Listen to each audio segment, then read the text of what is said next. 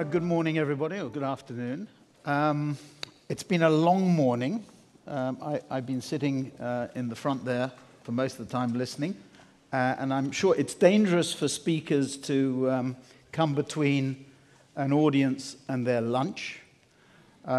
It's even more dangerous to do in Italy before Italian food. So I'm going to try and be brief. As I was listening to a theologian and a philosopher, as I was listening to an economist and others, I was wondering what I was doing here. And then I realized I was the warm-up act for Mad Men this afternoon. So it came home a little bit more. But I'm going to try and be practical because I am trying to run a multinational company.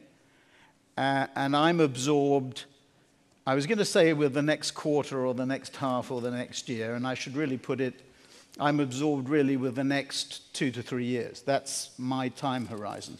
It's not just a question of a quarter or 6 months or a year. So I'm looking really at the short term, and I really can't wait for politicians, theologians, sociologists, or observers to come to a conclusion. So my needs and the needs of the 168,000 people inside WPP in 108 countries, their needs are really to deal with the realities of the moment. So I want to focus on 3 things. Firstly, I want to tell you a little bit about our strategy. It's not an ad for WPP. It's really just saying what we regard as being important, and that reflects the lenses that our clients have, if we've analyzed it correctly, and brings those home sharply, I think, to you in terms of what we're trying to do. Secondly, I want to talk a little bit about what has happened post-Lehman. You know, I came from London last night, and we've seen and we will see today unfolding more momentous and I think very significant events, which will be the beginning of further events in the financial services sector, not just in the UK but elsewhere, which carry on from those times, because the issues that Barclays are facing really emanate from that time of 2008. And one observation I would just make is that the change that has taken place since 2008, interestingly, has not resonated as much with consumers as it's resonated with corporates. And I'm going to come back to that, because I think the most significant change in behavior since September the 12th and 13th, 2008, is not amongst consumers. It has affected consumers in that they look at price-value relationships much more sharply, not at the high end, but at the medium and low ends. But where it's resonated most has been with corporates. And I'll come back to that, and the way they behave. Their behavior has changed, and I believe has changed for, to say forever is a long time, but for a very significant period of time. So I want to talk a little bit about what's happened since 2008. And finally, I want to give you 10 things that we see going on that might be of some practical value as you analyze not only what's going on in Italy, not only what's going on in Western Europe, Europe as a whole. And you remember, I make the distinction between Western and Eastern Europe. I don't make the distinction between North and South that Dominic made before. I make the distinction between West and East, and I'll come back to that in a minute. Not just for Western Europe, but for and Eastern Europe, but for the world as a whole. So, firstly, let's go to the strategy. Very simple. Our strategy is one sentence. New markets, that means the BRICS and Next 11.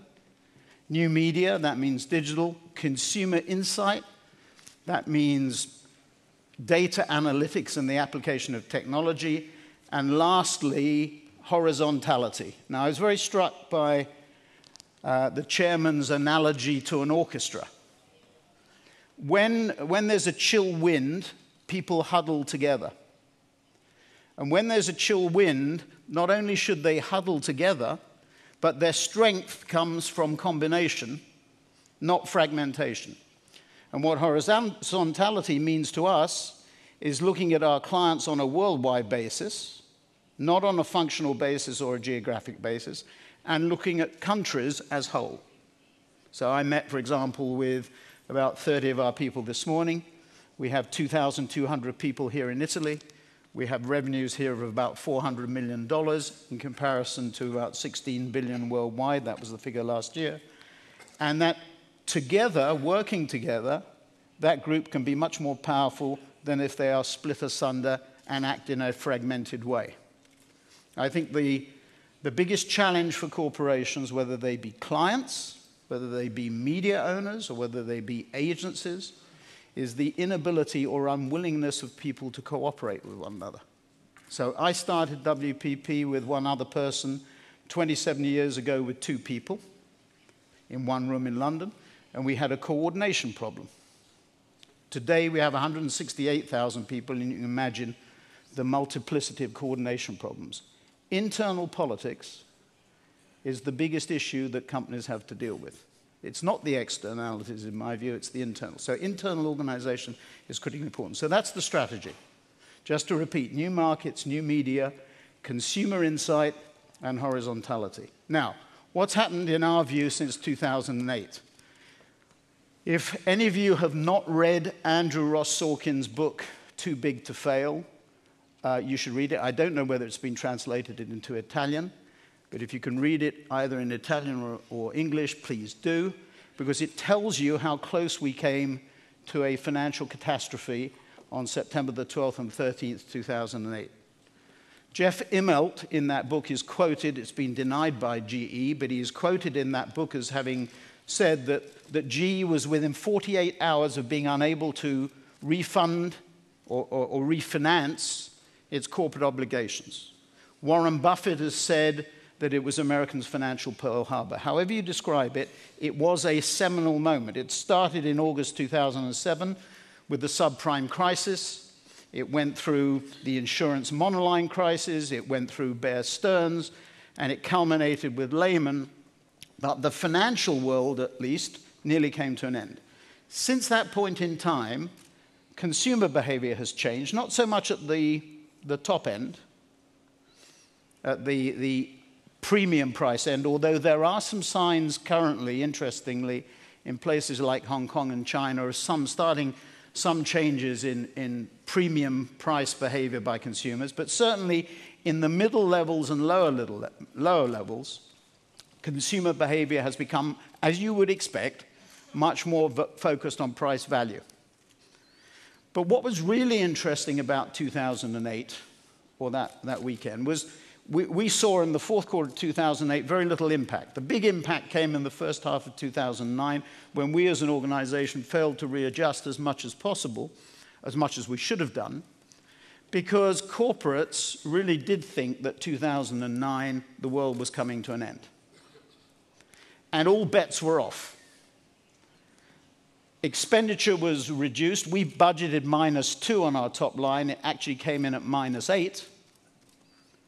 And corporates were saying in 2009, we really have to batten down the hatches, primarily because of the liquidity problem.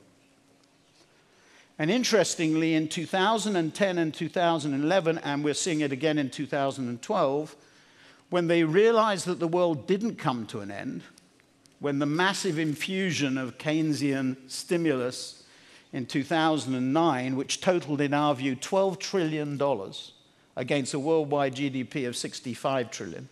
So 20% of GNP was infused by governments, basically, in a period of 18 months. When the world didn't come to an end, life didn't resume, but it resumed at different speeds. And what we don't understand in Western Europe, and maybe I say somewhat controversially, but I disagree with Dominic and his analysis that the West can recover quite in the way that he mentioned. I think it needs different things. But what we discovered in 2010 and 11 and 12 to date is that the world is moving at different speeds. It's moving geographically at different speeds. It's moving functionally at different speeds. And you have to tailor what you do to those different speeds. I like the football analogy. Maybe I shouldn't mention football. Maybe I should. I like the football analogy. There is a Premier League. And whether we like it in the West, and particularly in Western Europe or not, it is the BRICS and the next 11. It's our inability to come to terms with that that is causing the problem. It's the arrogance, whether it was because of the financial crisis or whatever, the arrogance of the West. You see, I think we've been here before. When I was listening to Dominic's presentation in particular, it reminded me of the story that in the early 19th century, because this has been a very intellectual morning, it reminded of the story in the early 19th century when China and India were 50% of worldwide GNP. That's only 200 years ago. It was 50%, which is where Goldman Sachs predict it will be shortly again. And in that early 19th century, there were two porcelain companies, one in Germany called Meissen and one in the UK called Wedgwood. And they were producing the same quality Chinese porcelain at lower prices as the Chinese were producing in China when China was dominant. We've been here before. This is a cyclical phenomenon, and we can get out of it if there are basic changes in leadership and emphasis. I mean, the Boccioni presentation, philosophically, I agree with. Reducing the rate of government spending, investing that reduction in stimulating the economy in tax cuts, I would agree with. The UK coalition government actually haven't cut spending. They've reduced the rate of increase and are embarked on a similar course. Let's hope that they've got it right.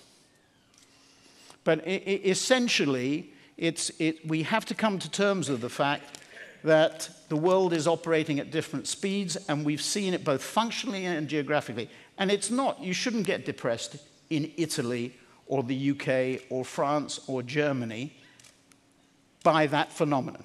Maybe I put Germany to one side. The Premier League is BRICS and Next 11. The second, the Championship League is Germany and the United States. Never underestimate the United States. The next division, Division 1 as we would call it in the UK, is Italy and France and Spain and the UK. And the second division, I would say, is Japan. Japan is going through a bit of a renaissance at the minute, post the tragedy of Fukushima and the investment that's being made, but I don't think it will come out of the lethargy. What was the world's second biggest economic engine has been stagnant for 20 years. And I don't think it shows any fundamental sign, secular sign, of changing. So strategically, what we've seen is a change in 10, 11, and 12, where have realized that the world's moving at different speeds, have started to realize the impact of digital and the changes, and have started to invest accordingly. But what you've got is a very sort of strange phenomenon. Because if you look at the structure of companies, of our client companies, you look at the US-based multinationals, they have $2 trillion of cash sitting on their balance sheet, relatively unleveraged. If I look at UK-based multinationals, it's about 750 billion pounds, or about $1 trillion sitting on their balance sheets, unused, uninvested. Why? In the mature markets, they're not investing in capacity. In the fast-growing markets where they're getting growth, they're investing in capacity and behind the brand. Interestingly, in the mature markets, they're not investing in capacity, but they are investing in the brand. You can't explain the fact that we had a record year last year, other than, and most of our competitors had a very good year, you can't explain it other than companies are looking at the mature markets and not expanding their capacity, but they are investing in the brand to maintain share or increase share. And in the faster growing markets where they can see the growth, they invest in capacity and behind the brands. Now, mistakenly, I think in the mature markets, they make the argument if they invest in advertising and marketing, it's a variable expense and they can cut it. We don't agree with that, obviously. We're talking our own book, it's true. But everything that you see in terms of academic and practical research tells you that companies that invest in brands over the long period and consistently win. They win because their top line grows faster than their competition, who cuts and tries to restore spending. It's very expensive to restore it. And they gain at the bottom line too. I would commend you to look at the Deutsche Bank analysis for 15 or 20 years that has consistently shown that companies that invest in their brands consistently over periods of time do better top line and bottom line. Those who cut don't. It's as simple as that.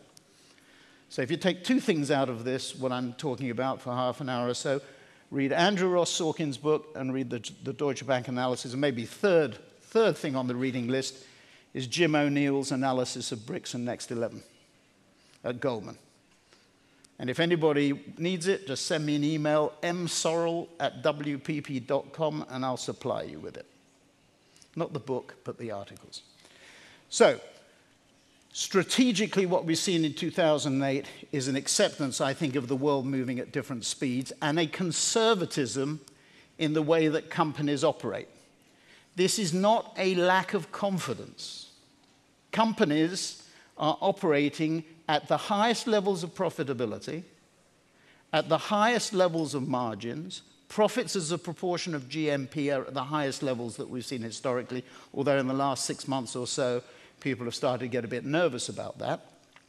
But basically, they're in very good condition, unstretched. Their balance sheets are much better in 2012 than they were in 2008.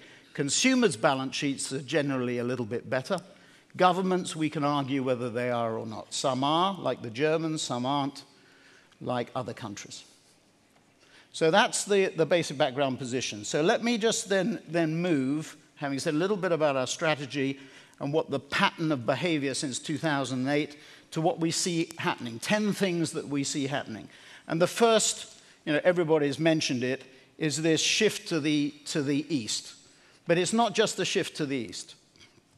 It's a shift to the south. Now, by the way, I'm talking about the center of the world being New York. Americans say that the center of the world is New York, and I tend to agree with them. Politically, it's Washington, D.C. Commercially, it's New York. And when I talk about the central point, the shift is to the east. Obviously, everybody talks about China and India, but it's also to the south. This is the decade of Latin America. I shouldn't have to say that, or you should understand that very well in Italy, because Italian companies, multinationals, have penetrated Latin America, maybe not so much Brazil, but certainly the rest of Latin America, but also Brazil, have penetrated it quite significantly. Yeah, the growth of Latin America, in my view, is now assured. We've gone through that takeoff stage. There will be bumps. It will be higher risk, higher reward. But the growth that we're seeing in Brazil, which continues right through to the present moment, having looked at the numbers at WPP for the first 5 months, Latin America is the strongest growing region, and Brazil is the strongest growing country within that region, all growing at around 14 to 15% like-for-like growth, excluding currency and excluding acquisitions. We will have the World Cup in Brazil in 2014. We will have the Olympics in Rio in 2016. It may sound a strange thing to say, but the power of these live events in the repositioning or positioning of a country and a continent are extremely powerful. Just look at Beijing, what it did, Beijing Olympics did for China and the East and Asia. Look at what the World Cup did in South Africa, not just for South Africa, but the continent of South Africa.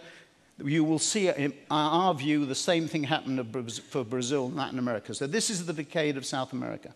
Luis Moreno, the president of the IBD, the Inter-American Development Bank, the development institution, has said this. We're working with him on a creative campaign for Latin America. This is their decade.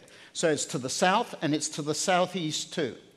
Africa and the Middle East are also growing at extremely rapid rates, driven by commodity booms and improvement in agricultural prices, it's true. But again, they're taking off in terms of economic development. I think these things are irreversible. Obviously, some of the former speakers disagree with that. I think this is a long-term secular change and a long-term cyclical change that it is very difficult for us to deal with or compete with unless we change the structure of our economies markedly and leadership is much stronger. Not dissimilar, by the way, to what we saw in the 1980s. If you go back to the 1980s, people were saying Japan would run the world and America would be eclipsed.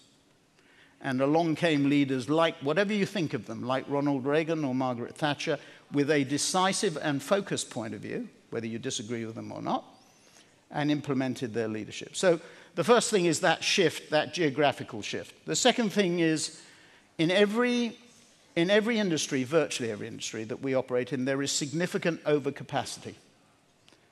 Our biggest client is Ford Motor Company.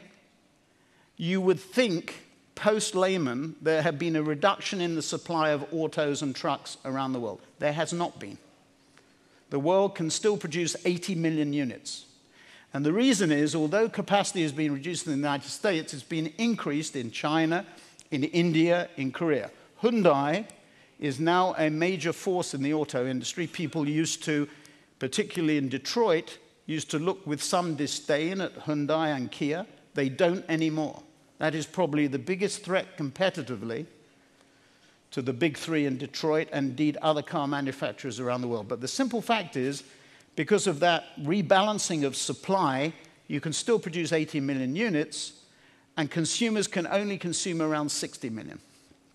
I just remind you that the US car market has gone from 18 million units to about 13 million units, and the Chinese market has gone to about 18 million units. The Chinese market is now the biggest in the world. Some people forecast it will go to 32 million units. So just think about those shifts. European market, I think, is around 16 or 17 million units. So basically, we've got overcapacity. Where's the shortage? The shortage is in human capital. If you look at the demographics of every major country, including the fast growth countries, for example, a Mexico or a Pakistan, at some point in time, shortly into the future, birth rates decline, elongation of life, I think previous speaker mentioned 90 years, it goes beyond that. There's a 50-50 shot of a baby being born in Europe now reaching 100 years. So elongation of life means that the extension, the death rate does not counterbalance the birth rate, and we get a constriction on the supply of talent. So if you think there is a fight for talent now, a war for talent now, just wait over the next 5, 10, 15 years. Every company, whether they believe they're capital intensive or not, will be involved in the war for talent. So finding, motivating, incentivizing, keeping people will be critical. The third point is the rise of the web. It's been talked about enough this morning. You know about it enough. I mean, Italy is not a country yet, in our view, at WPP, that has embraced the web as aggressively as it should. The web is probably, if you include e-commerce in this country, about 15, 16%, maybe around that level. We know that consumers spend 1/3 of their time online or on mobile. There's a disconnect there. In fact, if I threw up a graph of where we spend money, I'm not talking about Italy now, I'm talking about the world, where we spend money in consultation with our clients as opposed to where consumers spend their time, there are two major disconnects. Interestingly, television is about right. What we spend and where consumers spend their time on TV is about right. Outdoor is about right. Radio is about right. But there are two big disconnects. Some people in the audience are not going to like me for saying this, but one of our clients said before I started, just tell it as you see it, so I'm going to tell you as I see it, or as we see it. Press, consumers are spending, according to the data that we have and others have, about 9% of their time. We're investing 19% of our budgets worldwide in press. Internet, we're spending about 19% of our budgets. Consumers are spending 1/3 of their time on online and mobile. Those two things have to change. So the prospects for legacy press, and I underline legacy press, are not bright. And the prospects for internet and mobile are very bright. And in this eternal debate as to whether Apple has got it right, Amazon has got it right, Google's got it right, Facebook's got it right, just let me make one observation. The company, obviously Apple has got it right. Obviously Amazon has got it right. But the one company really that I think has got the biggest potential power is Google. Google has 5 legs to it, which are extremely powerful. The first leg is the traditional leg search, where it is dominant, and I use that word deliberately. The second area that it has is display. The third area is video, i.e. YouTube. The fourth area is social. Some dispute as to whether Google Plus is working as well as it should, but it's making ground. And the last and most significant in our view is mobile. It is just acquired. Motorola Mobility has got permission from the regulator for that. If it manages to link hardware with software, with its Android platform, it is immensely powerful. And just to give you an example, we manage a media book of about $75 billion around the world. Our biggest spend is probably with News Corp at around $2.5 billion. This year, Google will approach News Corp in terms of size. So last year we spent $1.6 billion with Google. This year it is tracking in the first 5 months of this year well over $2 billion. Facebook was $200 million. We targeted $400 million this year. It is not tracking at that rate yet, but it gives you an idea of relative size. And one observation on the web, because people asked me this, I was asked this again this morning before we started. My view, and this is my view, not necessarily the company's view, is that Facebook is not an advertising medium. It's a very powerful branding medium. It is a communication network. It is a social network. It is not an advertising network. Search is an advertising-driven process. Social communication is a brand. If you get people to say nice things on Facebook about you, that is very powerful in the long term. Difficult to measure in the short term, by the way, but very powerful in the long term. Search is something that is much more contextually correct for advertising. So the rise and rise of the web is important because you still have the disintermediation risk if you're in a legacy and traditional business. You're disintermediated by people who are evaluated on different criteria by investors, by consumers and others. And lastly, looping back to the talent point, talent likes, young talent in particular, likes the idea of working in technologically savvy companies which are much more entrepreneurial and much less bureaucratic. The fourth point that we see is the growth of retail power. Despite the fact that Walmart, Tesco, and Carrefour all have issues facing of varying degrees of difficulty, the power of retail continues to increase. So just to remind you that Walmart is the 13th largest country in terms of retail sales in the world. Used to be the 7th, actually. But last time I checked, it was about $500 billion of sales, and it would rank on its own as the 13th largest country by retail sales. So it has immense power. That power, particularly in difficult economic times, is being targeted particularly against the manufacturers, particularly against the packaged goods manufacturers, with the growth not only of private label and own label, but because of the use of leverage and buying power. And what you've had in the last 20 years is very little consumer price inflation. You've seen commodity price inflation, but packaged goods manufacturers in particular have had limited pricing power. And what the retailers have done have put pressure on the packaged goods companies. They've had commodity price increases. Their margins have been squeezed, and that has created the tension that we see, which not many people talk about, it's fair to say, but the tension between the retailer and the manufacturer, and has manifested itself in the growth and importance of trade communication, of channel communication, what we call shopper marketing. That is becoming more and more, as powerful, I would argue, as the growth of digital. So commanding or influencing the trade and the consumer in store and understanding that is becoming more important. Obviously, the growth of the social media makes that easier. You can take Procter's investment in Ocado in the UK, which is a direct shopping operation in grocery, as an example of that, investing directly in the direct-to-consumer channel to get a better understanding. So that growth of retail power is incredibly important. The fifth area is internal communications. The biggest challenge that any chairman or CEO has inside any company, we would argue, is communicating internally. Just look at what Bob Diamond did before he resigned at Barclays. The last act was to send a 1,900-word piece of communication internally to his people. At that time, he had not made his decision to resign, but sending it internally to his people to tell them what was going on. There's just an example, the latest example that I've seen of the importance of internal communication.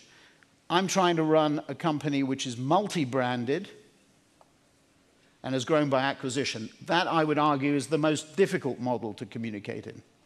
A uni-branded company, one brand, which has grown organically, which is stronger than growth by acquisition, is probably a more easy one to do.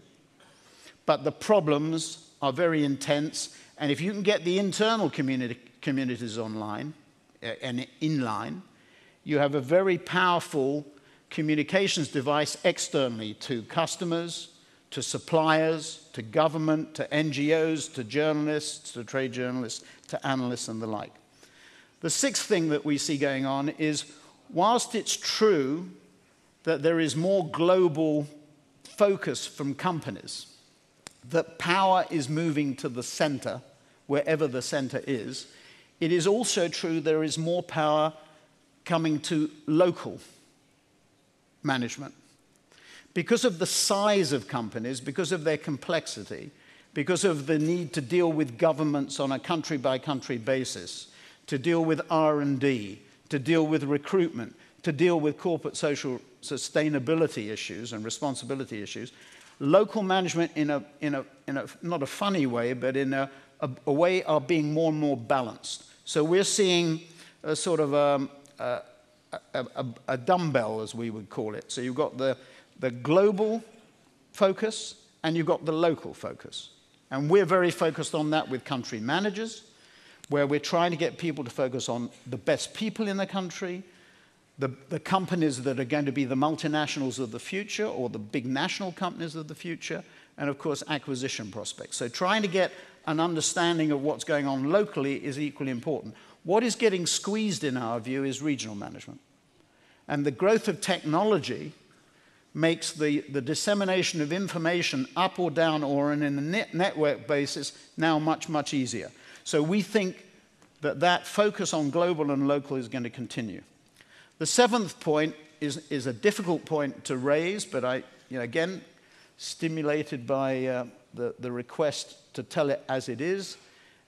We have seen, particularly since 2008, the rise of finance and procurement inside client companies.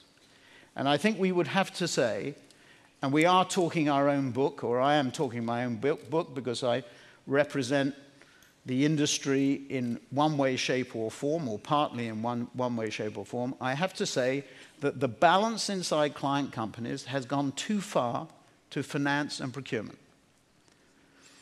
Client companies, as that Deutsche Bank analysis shows, will not win by cutting costs.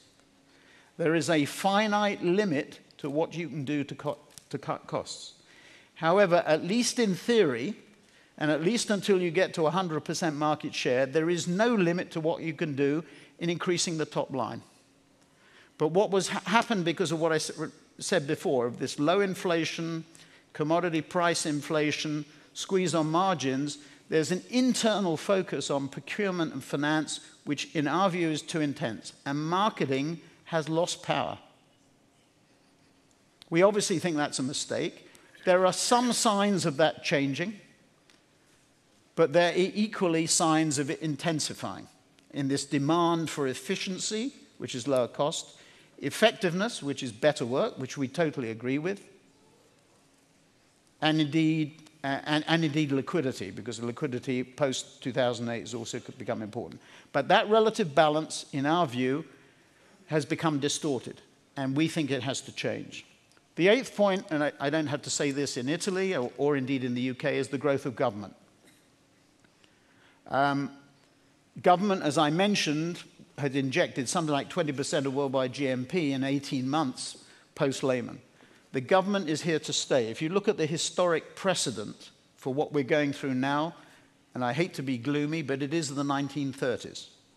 And it took us 10 years to get out of a recession, and sadly we had to go to war to get us out of recession. I'm not advocating that in any way whatsoever as a solution. But this is a long-term issue. I mean, talking to our people here in Italy, I don't think we can bank at WPP that the Western economic situation is going to change for at least 2 to 3 years. We're going to have to cope with capacity constraint and focus on cost, and I've told you what I think about that, I think for the next 2 or 3 years. There are growth spots like digital, like data analytics, like the application of technology, and maybe Higgs boson will change our business too, as well as the energy business. But the importance of government as a client is growing more and more. So government is not going to go away. It's going to be important not just as a regulator, but as an investor, stimulator, and client. The ninth point is sustainability. I don't think anybody, any one of our clients, takes CSR or sustainability, corporate social responsibility or sustainability, for granted. If I was talking to you 5 years ago, maybe there was some greenwash going on. Maybe it wasn't totally genuine, but I do think now that all our clients, without exception, I think I can make that statement, regard sustainability and the issues surrounding it at the core and center of what they do strategically and structurally. If I went through the list of our top 10 clients, every one of them, the chairman and CEO, are front and center on this area. So there is an acceptance now totally that doing good is good business. It is not charity. It is not altruism. It is about doing good to improve the position of the company, its corporate brand and its operating brands in all the communities and with all the stakeholders that you have to deal with. And the last point, and here I'll finish, is what is the result of some of these pressures, or their opportunities and pressures, on our industry. And I think, you know, people look at WPP, and I spent 27 years at WPP and 9 years prior to that at Saatchi's, and they look at that, and those 36 years have been years of consolidation in our industry, primarily because of the cost pressures, primarily from clients, procurement and finance. That is going to result, in my view, in further consolidation in our industry. I'm not saying that we will be at the forefront of it. You know, we're probably big enough in many of the things that we do in the countries that we operate in. But I'm talking about the industry as a whole. Those pressures inevitably will make it more difficult for smaller businesses to flourish. I'm not saying that's a good thing. I think it's probably a bad thing, but it will make it more difficult. And will put pressure further on consolidation. So the last point I would make is that the sort of pressures that we're seeing, particularly in Western Europe and the United States, will result in further consolidation in our sector. I believe media owners, we will see further consolidation amongst legacy media owners, and maybe even in the new media owners. And I think we'll see further consolidation amongst clients. So, thank you very much.